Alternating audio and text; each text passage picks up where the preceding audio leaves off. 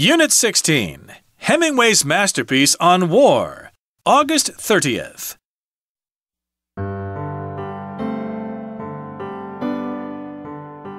Many of the themes in For Whom the Bell Tolls deal with the brutal realities people face during wartime. Each character in the novel, in one way or another, loses their innocence. The trauma the characters suffer is both physical and mental. For example, in the beginning, Jordan has championed the Republican cause and believes he is fighting for freedom and justice. Yet by the end, he has become cynical about war.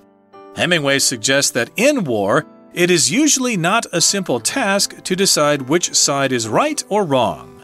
Another topic that Hemingway touches on is the worth of human life. Pablo and Anselmo, two of the guerrilla fighters, take contrasting viewpoints. Anselmo will do anything possible to avoid hurting others. If he doesn't have a choice, though, he will kill his enemies. Pablo has fewer reservations about killing.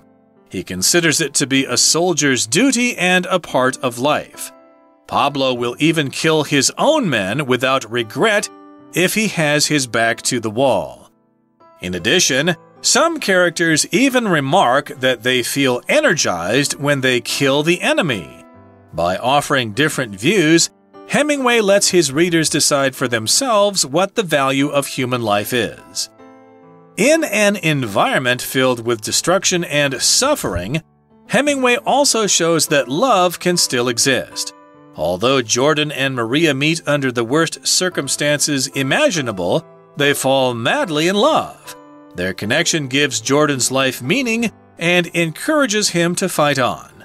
When he faces death at the end, his love for Maria proves to be his salvation, as he tells her that his heart will be with her even if war separates them.